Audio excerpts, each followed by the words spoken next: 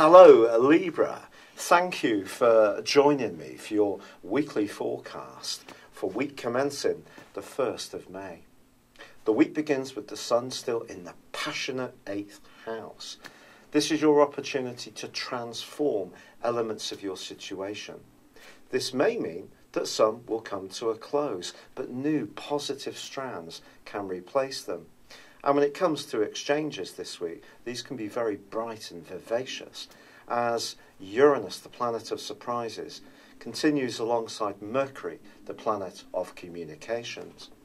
Now, of course, Mercury has been tracking backwards, but by Wednesday starts to go forwards again, which is going to see us all breathe a sigh of collective relief. But for you, it is still possible that something sudden can happen around a relationship situation. You may decide you want to create some space or liberty from a person who seems to be a bit oppressive or doesn't necessarily agree with some of your ideas. With Venus, your ruler, now back in this zone, you could pour diplomacy into the situation, but on Monday and Tuesday, it could feel that even if you do, it always seems that you're the one who's investing a bit more in this situation than you're getting back from it. The quarter moon, which occurs on Wednesday, also throws up a cautionary note.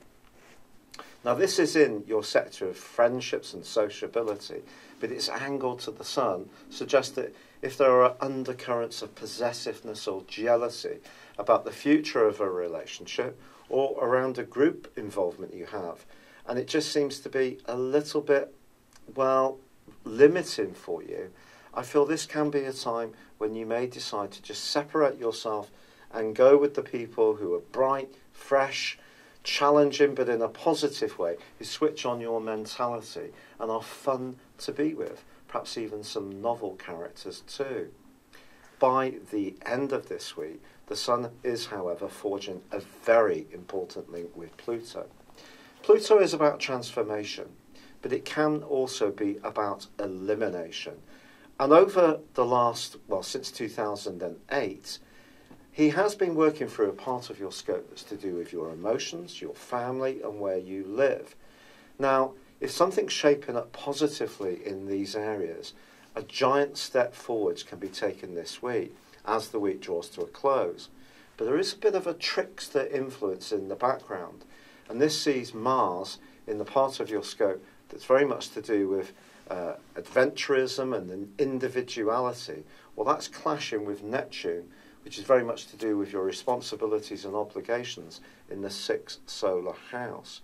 And this could muddle your thinking a little bit and see you more indecisive than you'd like to be, trying to balance what's right for you and what might be right for someone else.